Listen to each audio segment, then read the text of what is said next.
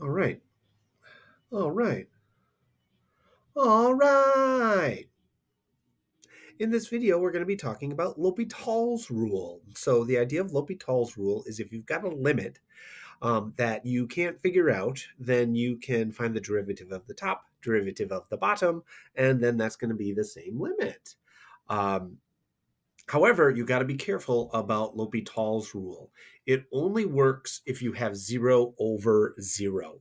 If you have infinity over infinity, when you check do what's going on with your limit, you want to double check to make sure that the left and right limits are matching up and take a look at information about that. Also, if you get some of these, you want to try to work to get it into this form and do some manipulating with the problem so that they can be infinity over infinity or 0 over 0.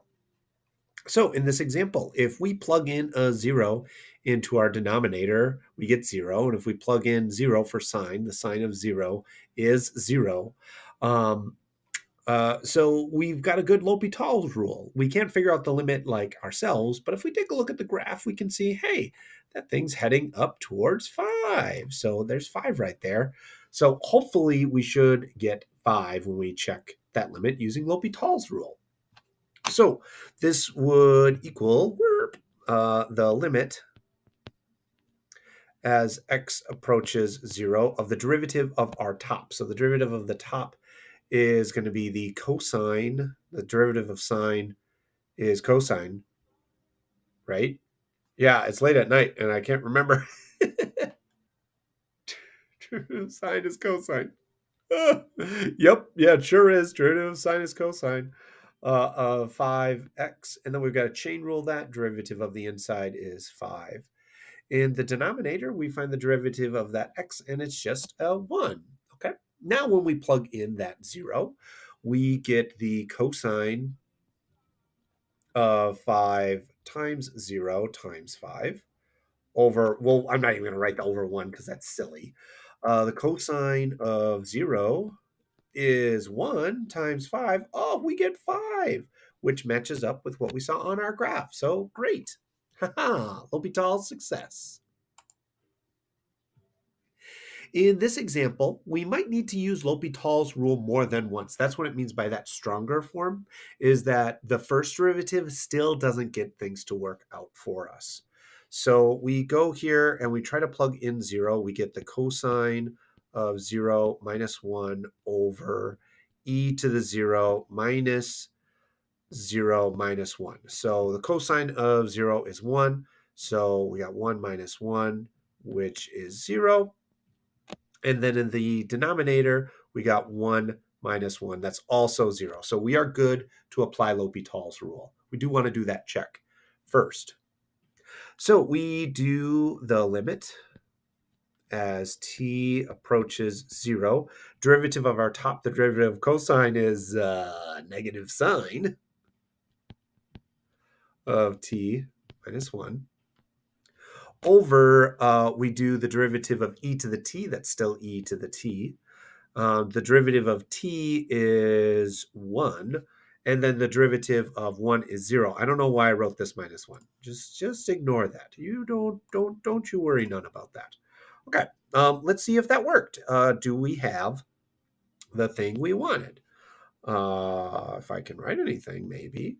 So we do the derivative of sine, plug in your 0 and see if it works. So we get e to the 0 minus 1. The sine of 0 is 0, and e to the 0 is 1 minus 1. Oh, we still have 0 over 0, so we still haven't found the limit, but we still are in good L'Hopital shape. So just do the derivative again. All right, so then that's going to still be the limit as t approaches 0. We find the derivative of sine. The derivative of sine is cosine. We're going to keep that negative now. So cosine of t. E to the t, derivative of that is still going to be e to the t. But now that 1, that's a gross t. But now that 1, the derivative of negative 1 is just 0. Okay. Third time's the charm, maybe? Let's find out. So we get negative cosine of 0 over e to the 0 cosine of 0 is 1 over 1. Oh, yeah. So our limit ends up being 1. Hooray!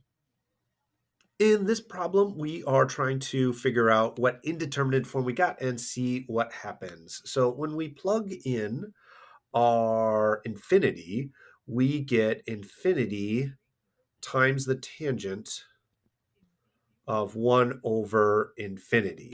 So when we put infinity in that denominator, we can't actually do that. But if we imagine that we have some huge number there, that's really talking about like the tangent of 0. So this is when we get a big number there, we get 0. So tan 0. And the tangent of 0 is just 0. So we have infinity multiplied by 0. So this is not 0 over 0. So we're not allowed to apply L'Hopital's rule. Plus, we don't even have a fraction. So we want to do that. Let's try to make a fraction. So I don't really like that there's stuff going on inside of that tangent.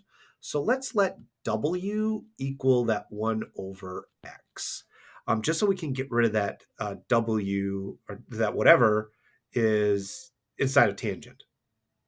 So then from that idea, you can also say that x equals 1 over w. Oh, maybe you can see where I'm going with this. But then let's also think about that limit. So the limit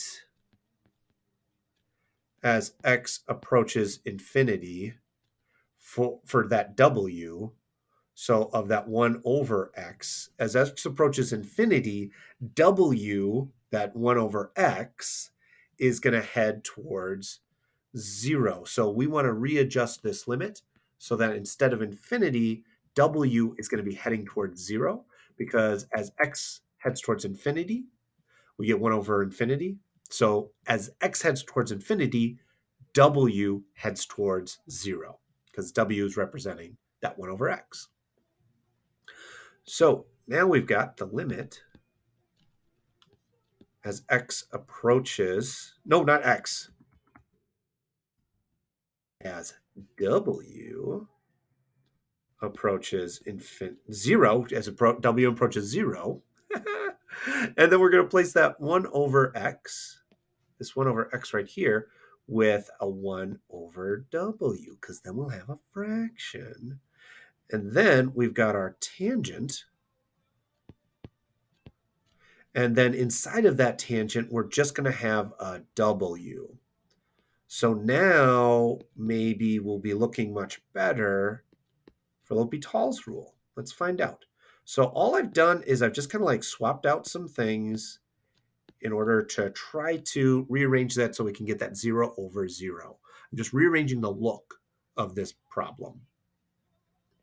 So if we evaluate this limit, we get the tangent of 0 over 0, and we discussed at the start of this problem that the tangent of 0 is 0. So okay, so we're set now to do L'Hopital's rule.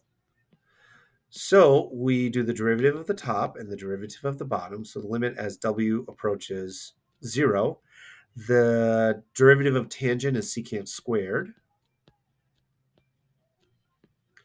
over the derivative of w is just 1. So secant squared is, if we plug in a 0 there, so that's secant squared of 0. Cosine of 0 is 1. So 1 over 1 squared is just going to be 1. So our limit as x tan of 1 over x is going to be 1. Woof!